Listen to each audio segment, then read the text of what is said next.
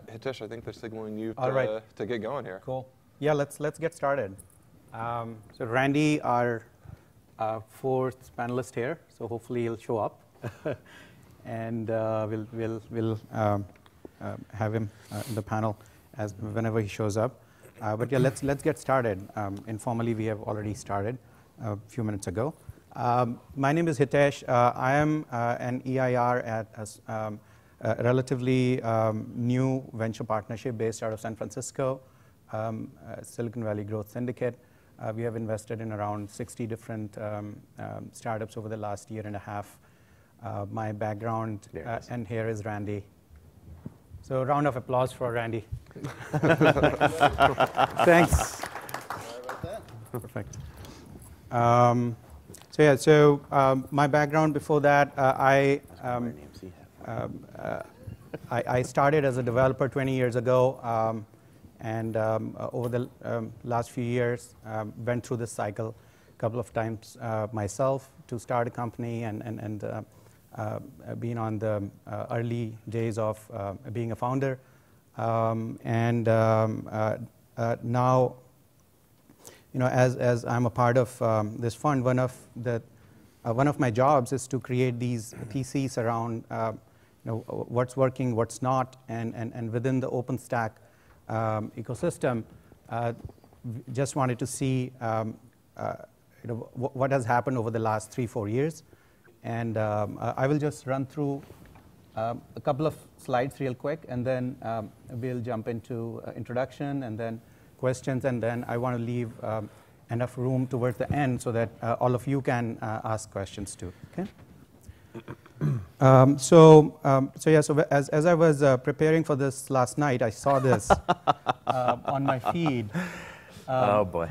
And Sean, this is Sean, and Yeah. I was really hoping everybody will show up here, 9 a.m. So thanks to all of you also to be here. It was the MetaCloud party last night, so. Star Trek theme. So doing all right, yeah. I just had 4 shots of espresso. So. I wish I could claim something so mundane. You don't want to know why I was late. No problem. Ridiculous. Thanks for every one of you has showed up here, 9 a.m. Thursday. Great, thank you very much. Now,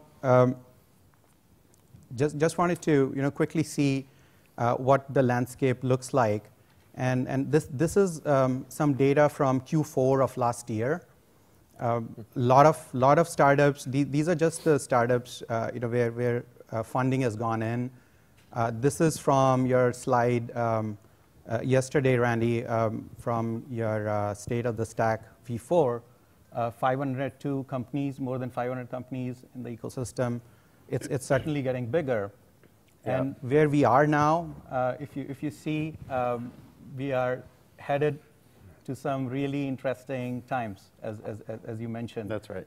But what's really interesting is what comes beyond that age where there's stability and there are some real nice businesses still to be made, right? Absolutely, yeah. I think the first generation of startups had a bunch of challenges, including mine. And I think there's a lot of times people haven't seen it. I don't know if you've seen it before, but in certain technology venues, there tends to be first, second, third, fourth generations of startups actually doing stuff.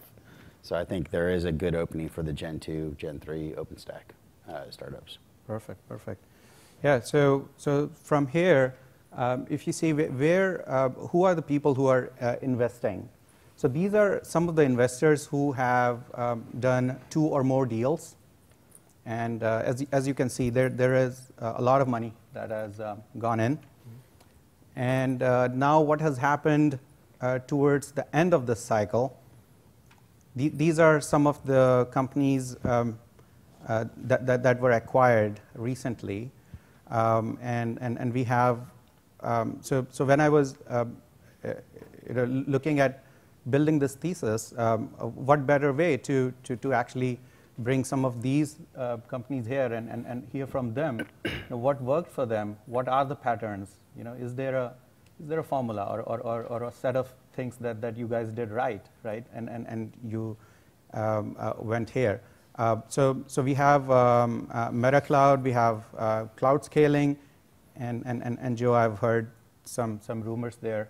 So we have, I don't know if you will deny or you know. No, I mean, no, we're out to build a business, and that's the path we're on. Perfect. Yeah, you are on that path, and you provide that unique perspective to this panel.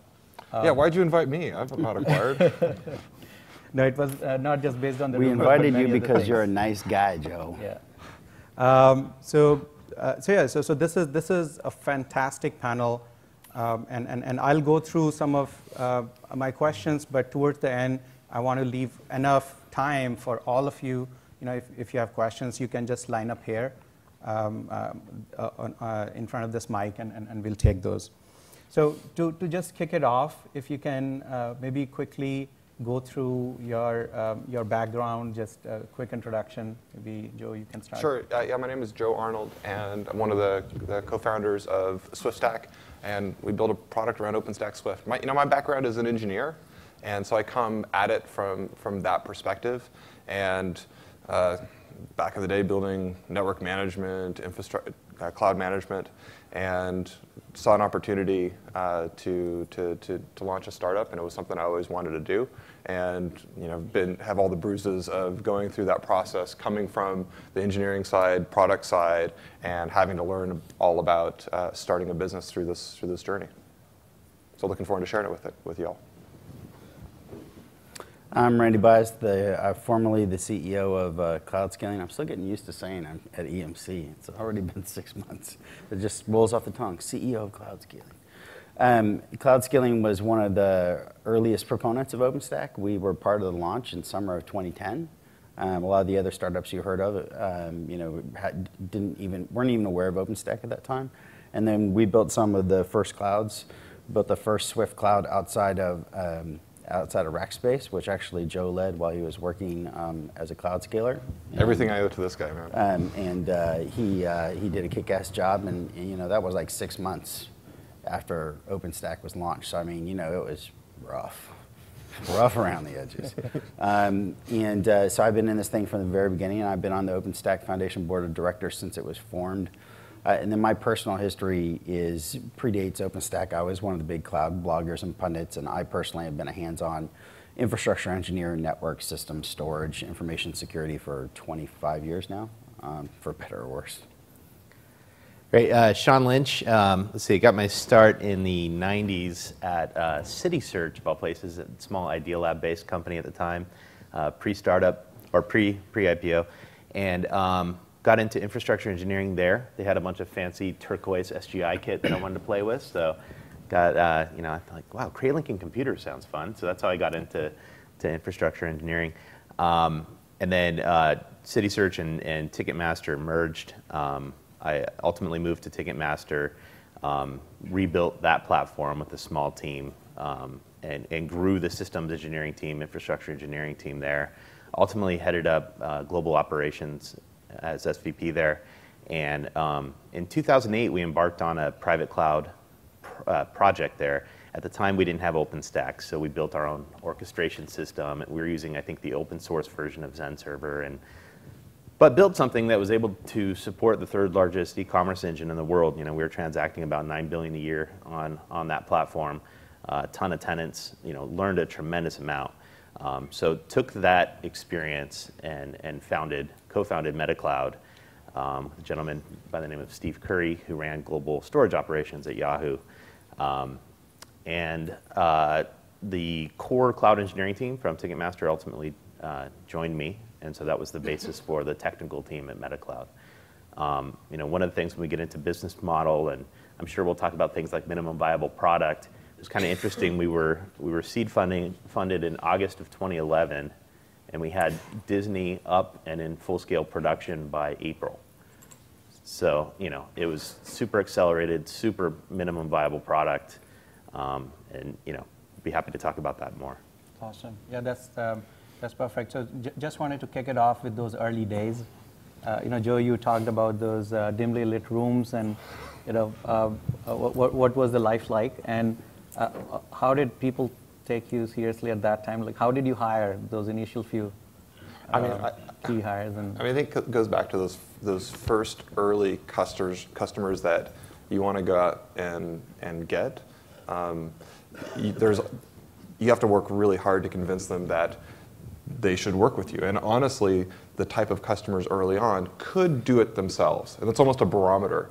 And then there's customers like I think that we're all consuming. So we worked with a few telcos early on, or service providers early on, and man, they just consume so much of our team, and those weren't necessarily like the good ones to start out with.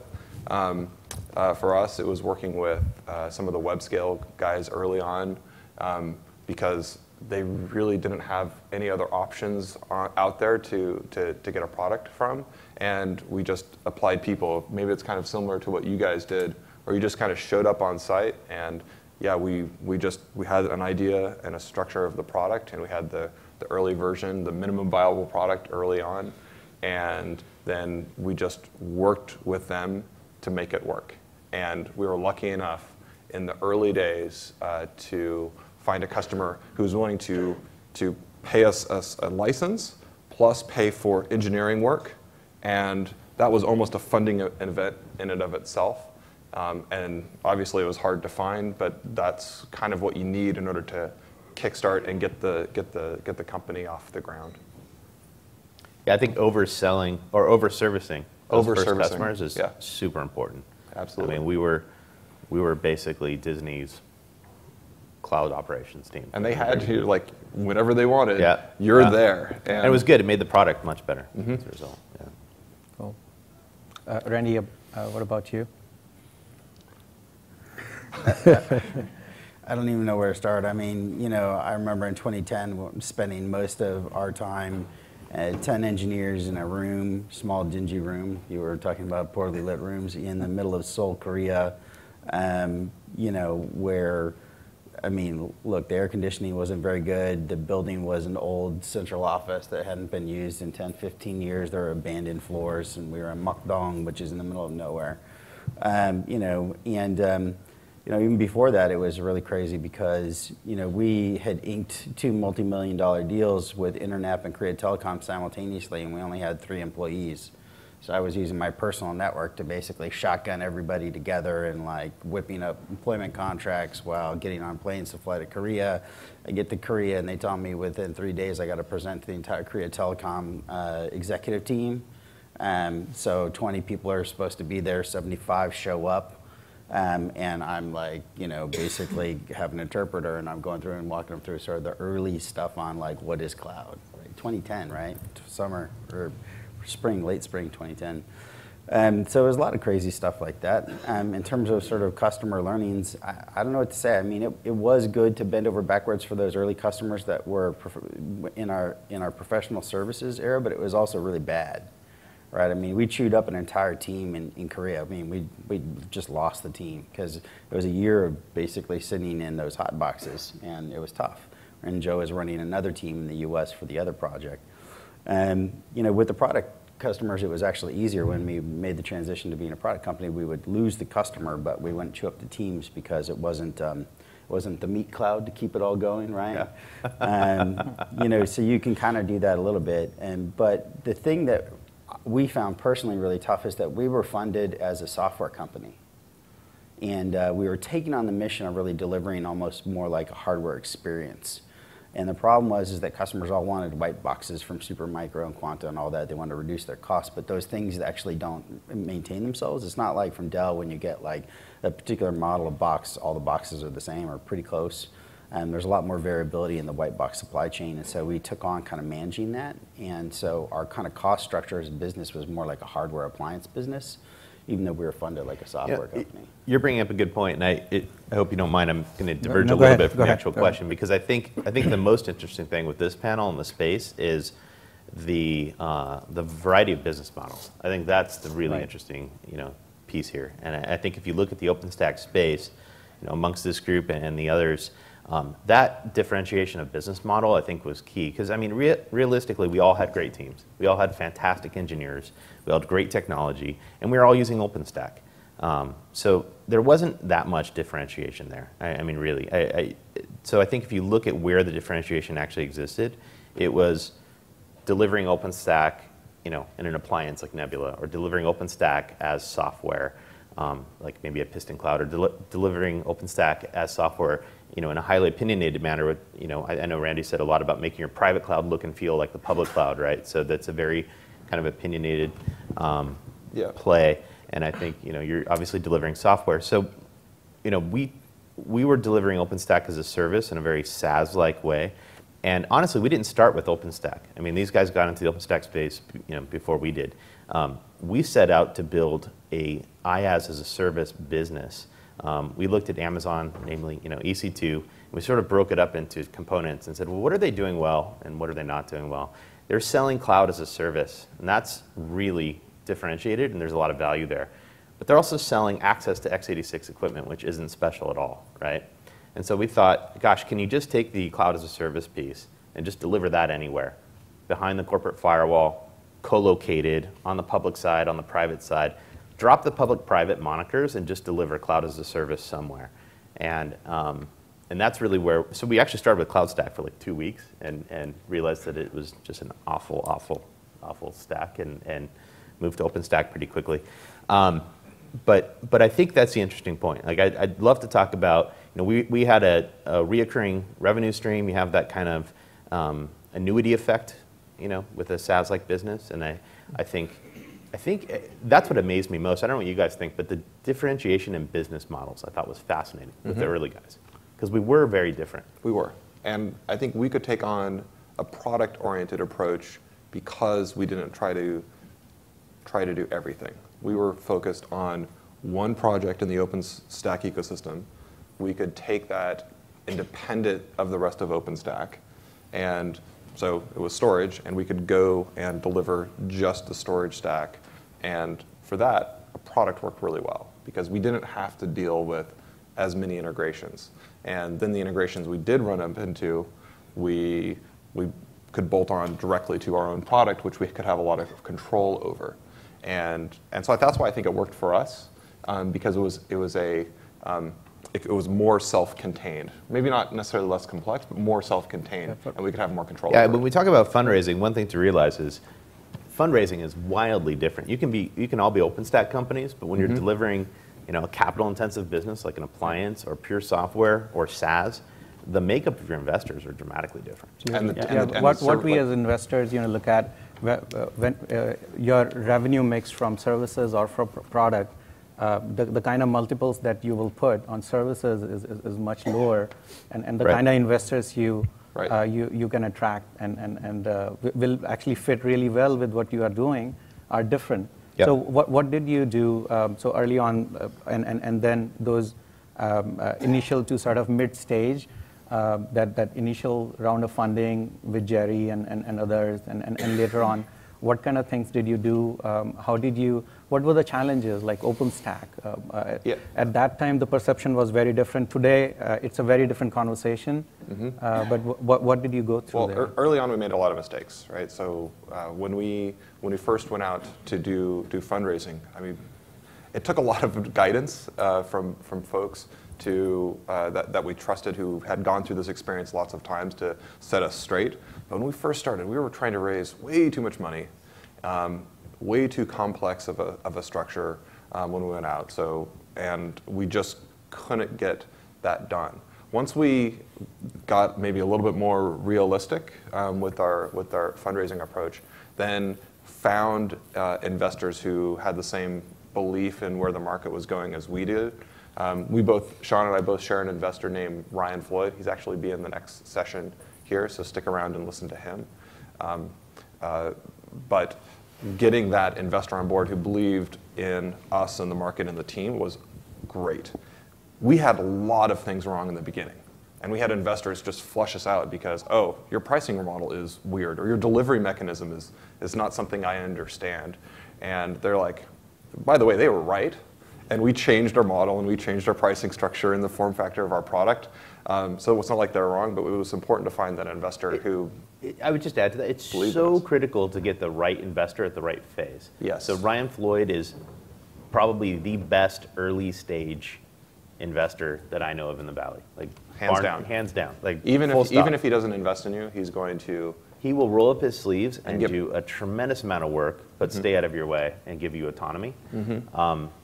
But then, I don't know if you guys know Maha Ibrahim. She was our Maha's Series B amazing, investor. too. That's a great Series B investor. Yeah, Maha is an example of someone who looked at us and she was critiquing our business in the early stages, and she Yeah. was exactly right on where we ended up. Yeah. But because we weren't doing it that way, she's like, no, not right now. It's really important. Yeah, it's really important to have the right investor type at the right stage. It's And even super when you're important. going out and pitching different investors, being able to pitch to those types of people who are going to give you that feedback Yeah. is And great. don't Maha's worry another about. example I of would that. say don't worry about logo with the VCs. I mean, don't look out to go be Sequoia funded or it's about the partner. Think about who you want on your board. That's the most important thing, really. So what was the point where you knew you are ready to go to Ryan, and what was that transition point?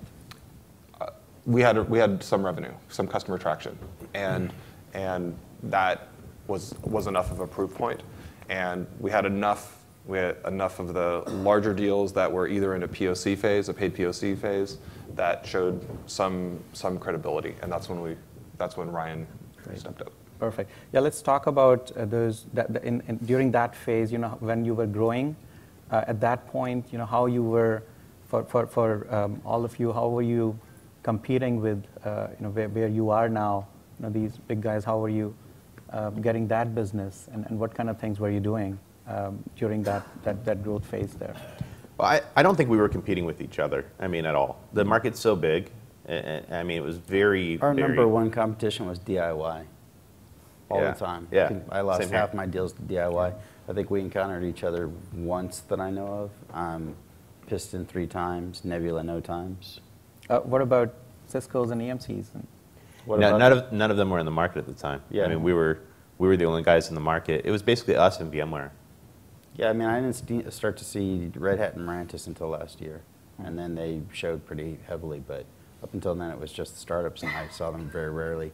Most of the deals I lost were, like I said, DIY. People were convinced that OpenStack was easy, and they thought that they would just download it and sprinkle it in their data center, and then poof, they'd have a magical cloud. I got to tell you, I saw that a million times. I know both I of you guys loved it. did too. I loved it too because everyone thinks OpenStack is a product, and I can't believe people still think that. I mean, it's not a product. It's a series of raw bits to build a Well, product. part of it is mistakes on the part of the foundation and the community. In the early days, you'd have, the website would say cloud operating system. Of course, it's not an operating system. And the evangelist would be out talking about just download it and get it up and running in your data center. It's like, no. Well, It's not a product. We loved it, right? So because what we did is we had a product, a commercial product, and then we also taught people how to roll it out and deploy it by hand. We did both. We were not a services company, but what we did was, look, if you want to roll it up and do it yourself, that's actually demonstrating our value to us. And by the way, if you are going to go run it by yourself, then super. You're going to be a contributor in that community, and we're going to get code from you because you're going to have to in order to. I'd agree. I mean, it handle your was use also case. really easy when you follow a DIY because you could show a model, right? You could Yeah. say, look, I know you tried DIY. All right. It takes 2 or 3 people to curate upstream. Yeah, To look at what's coming. The best customers were the people who had done DIY, That's but right. the problem is that takes 18 months, Yeah. which is for a startup trying to get traction, is a little bit of a death too knell. long. You guys, I don't know about you, but you definitely started a ways good point. after me, and I started early, and it was effing hard to close customers. I remember I lost Symantec, and they're a big OpenStack deployment now. And I told VJ at the time, the architect, I said, you're going to run into all these problems, and I just laid them all out for him. He's like, yeah, it'll be no problem. I'm like, you're going to have to hire 50 engineers to get it to where you want it to be. And he said, I don't think it'll be that many." I'm not finished.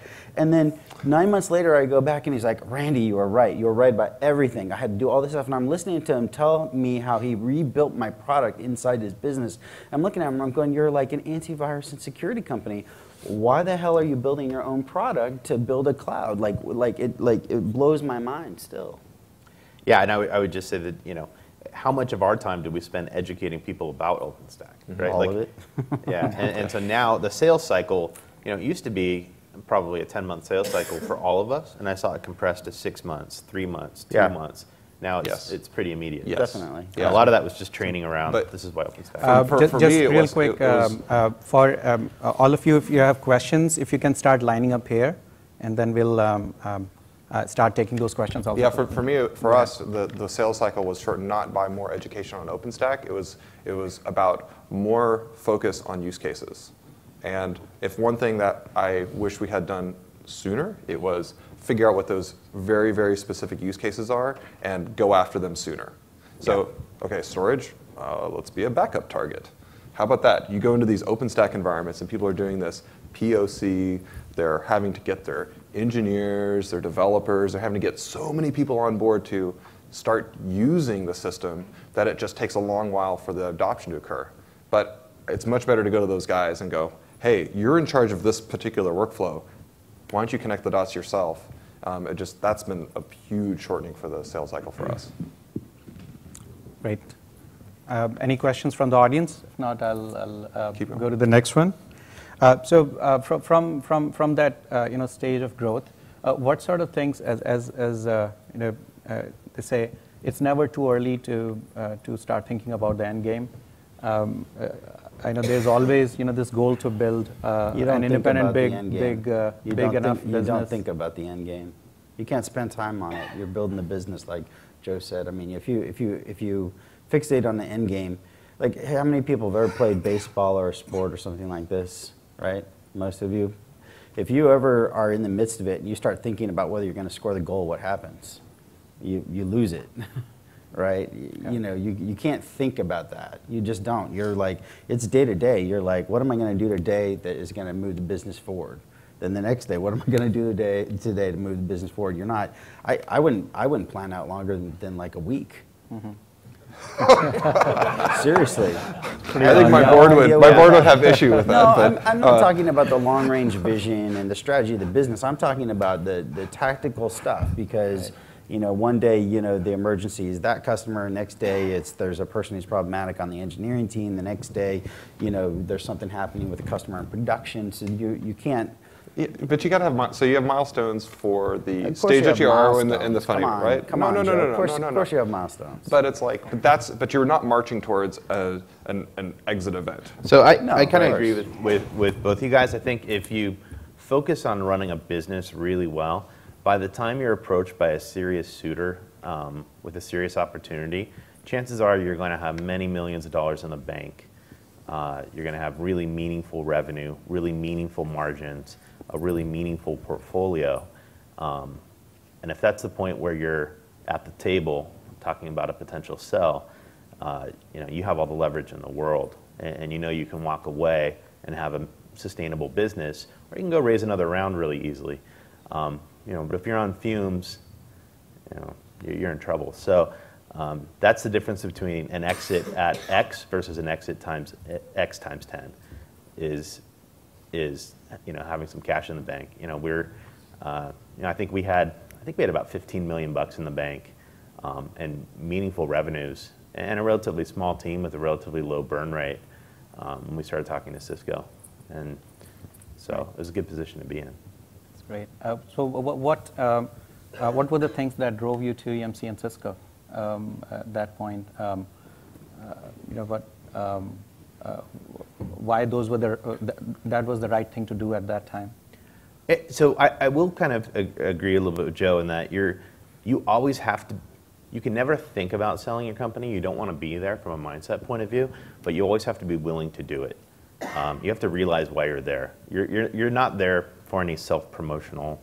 I think a lot of founders get caught up in their own egos, but you're there to maximize the return for your board and your investors, and that's why you're there. So anytime you're approached, you have to take it incredibly seriously. We were approached by multiple large cap, companies at the same time, and I think from our point of view, Cisco has a tremendous amount of vision. I think if you look at what they're doing with Intercloud, the Intercloud Alliance, their OpenStack support thus far, our vision was really well aligned. So I think it was a good fit for us. Perfect. How's post acquisition? How's life now? It's really great for me. I mean, I have no complaints. My team's seated. They're all happy. They're working on a new product, and I'm kind of out in a CTO role. The way EMC is structured is you've got the core technologies division, which has all the old school stuff, and then you've got the emerging technologies division, which has all the new scale-out software that's meant to disrupt the existing business. And then my job is to come in and disrupt that ETD, emerging technologies division, so to cause them grief. So it's like the perfect job for me so far. Great. Sean? It's been great. Cisco's been super supportive. I mean, if you look at even just the event here, I mean, we've never had this type of budget to put on an event here. So, super supportive. We have a ton of autonomy. I will say that anytime you're acquired, if you think about it, you were acquired because you were out executing the company that bought you, most likely, and so as a small team. So typically, you were thinking one way, you were executing one way, and you're likely going to be purchased by someone who is thinking differently or executing differently. So by definition, that means when you get inside, you're going against the grain a little bit, right? And you have to kind of realize you and your team are going to be a catalyst for change. That's what you were purchased to do. So, that's not an easy job. I mean, that takes a lot of endurance, and I'm sure you're experiencing that too at EMC. I mean, it's just. I don't know. They really want the change. It hasn't been too bad. Yeah. No, they want it. They want it at Cisco too, but it's work. You have to roll up your sleeves. Do they really want it, Sean? They do. Yeah, absolutely. I mean, Okay. look at Lou Tucker. I mean, how invested is Lou in the business in OpenStack? Lou's awesome. There are other parts of Cisco, though. Yeah. Well, we haven't encountered the other parts yet. Good. We can start with the questions. Go ahead. So my question is on the seed funding. Your opinion on getting the seed funding from a traditional VC versus going to firms like VMware and Brocade or Cisco to get the funding. What's your opinion, advantages, if I have options? I don't, if I would say one thing, I would say try to avoid seed funding if you can. I mean, the thing that I learned the hard way is that customers are king. If you have customers, even if it's a small amount and a little bit of traction, they'll extrapolate the value of that for you. As far as the strategic investors go, it's different money than VCs. It's very different money. The way they think about the world is different. Sometimes they want to attach strings to it. If you're doing seed funding from them, which I actually don't know that they do seed funding very often, but if they were to do seed funding, you've got little or no leverage. So I would say, do it on, start the thing, basically from your garage, essentially, until you've got some customers before you do any funding. I did funding, so we were doing $7 million in trailing 12 months revenue as a professional services business when I took $4 million in funding to be a product company and shut the tap off. And that was really, really hard, and we did it with no customers. So I think it's different based on the type of company you're starting, B2B versus B2C, what space you're in, technology, et cetera.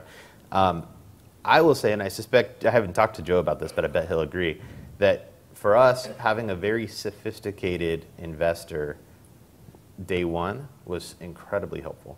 I mean, it was someone that, again, I can't say enough good things about Ryan, but having him in day one was super helpful. And also, if he seeds invest, they're gonna do your A round, right? So, yeah. I mean, that's sort of a known. And so they're with you. They have some skin in the game, and that's super important. And the other thing about if you get strategic investor, just understand what that company, and they have an agenda that they're trying to pursue, and they want information about different markets. And if that's in a space that you're in, they're gonna have access to the financials. And hey, is this a hot category or not hot category? And so they're doing it for other reasons than just a financial return. So just make sure you consider that. Thank you. Yeah, and always think about, with these strategic investors, there could be some doors that you're closing in the future. Yes. From market perspective, or if you go get funding from Juniper, you can't go to Cisco. So just keep that in mind. And you're going to have to see other people say even opposite stories to everything we just said too, right? Which getting a strategic investment from somebody has opened up channels into that company, but I don't know. That's not necessarily what I would bet. I would go as far as to say don't ever start with a strategic. Yeah, I mean, I would honestly, agree with that. I think Later you on. want an institutional investor early on. It gives you credibility for your subsequent rounds. Absolutely. A tremendous amount of credibility. Yeah, and I think it's more important to just have the right lawyers. Really. Yeah, That sounds good it call. up. Yeah, go ahead. Thank you. This has been extremely invaluable. So my question is on MVP, the minimum viable product. What should we actually have as an MVP before we either go to a customer or go for funding? Because it's kind of a chicken and egg approach normally I've seen, that you start building something and you go to a customer, I want A, B, and C more. Then you go back, and by then you have so many competitors. So should we just go with an idea? Is that better, or should we start building a product? There's an idea, and then there's like something in between an idea and an MVP. Like, you know, some people I know, like they consider the MVP to be a slide deck that explains how the product will work, and they'll go out and they'll run that by dozens and hundreds of customers first, incorporate the feedback you're talking about until they actually have something that's material, and they may not write any code, then they'll try to go get that funded. That's legitimate. But I can guarantee you that whatever idea that you have for your business, by the time you get done, you'll be doing something else. Like you'll almost never see, like how many people know where Twitter came from? Twitter came out of a podcasting company called Podio, which died because iTunes started delivering podcasts. And these guys had this little app that they used to coordinate lunch in San Francisco. That's where Twitter came from. I mean, that's just the norm in You're gonna startup pivot. land. You're You're gonna going to pivot. move left and right and zig and zag. Did you guys pivot? We pivoted No, dramatically. not really. No. I mean, we started out with a product concept, and it wasn't, the first version wasn't very sophisticated, but it was. What if you look at it from the point of view that you were cloud scaling version 2.0 when you basically figured out that Randy had his head up his arse and wouldn't like focus on Swift and peeled out? Why did it take until 2.0? Look, but we had when we first were talking to customers, we had something that at least got Swift up and running. That was like our minimum product that we could show customers, and then we just iterated on that from there. But just as a rule, just earlier is better. Don't hole up for 6 months trying to build something. It would be kind of the general recommendation. I would agree, and don't keep your day job while you're working on your startup. No, don't. That's an awful idea. I've seen so many people do that where they're working part-time on their day job while they're trying to get their startup off the ground. You'll never be successful. Right? You need the gun to your head of that being your only job to make it successful. Yeah, I'm going to temper that a little bit. I think that's generally true, but what I did in the first go-round, the startup before cloud scaling, is I was doing consulting, and I had set up the consulting structure in such a way that it was more like half time, but I was able to put the bacon on the table. So that way, I'd have like 3 full days per week plus the weekend to actually work on the startup stuff. So you can do other things if you need to, if you really have to bootstrap it, but you can't be working a full-time regular job for sure, because that's just none of those nobody here works 40 hours a week, right? So I'd say raise enough before your MVP to at least focus on your startup 100%. That's just my So one quick question. I know that we'll go into what sort of opportunities exist next for OpenStack in our next panel, but just wanted to ask you guys, if you were starting today, like your, with your jobs that you have now, that other thing, what are those exciting areas if you were starting today around OpenStack? What will those companies be? If I was going to start over now, I'd do it kind of what Joe did. I'd focus on components. Like we tried to deliver the distribution, and we eventually did, right? I mean, we were very successful at Walmart, but that's just very hard to do as a startup. You really need a lot of money, so I think it's better to go peel off a piece, whether it's in storage or computer networking and policy management or whatever. I think it's better to peel off a piece. Cool. I'll be a little controversial. I think the train's left the station as far as starting an OpenStack company. I think you're racing dollar for dollar with many companies with many billions of dollars in the bank. So that wasn't the case when we all started. So I'd probably go upstack. I think there's interesting, I guess maybe I have a bias toward as a service SaaS type businesses. I think data analytics as a service, that type of business. Cassandra as a service or that type of thing, sort of cloud agnostic. I think that area of the market hasn't really been as penetrated as it could be. I think there's a ton of opportunity there. I'd plant myself in a vertical, And I would take whatever industry that I knew really well, and I would see how I could deliver that with this, delivering whatever it is as software on commodity equipment using OpenStack to power that. That's where I think you'd have to figure it out, because I think just doing technology is very, very difficult right now, because there's so many players out there that are trying to do it just from the pure component. Right. You're doing awesome within biopharma, for example. Yeah, biopharma. Like, we're trying to take on biopharma and media entertainment right now, and that's working because we're putting a lot of energy and focus to it. Okay. Go ahead, please. Okay, just one quick. So everybody talk about this MVP. I need to cut you. So I think we are out of time, unfortunately, but Okay. I think we'll be here for some time. And thank you very much, all of you. Thanks for coming. This was awesome. Please, a round of applause for our panelists here. Thank you.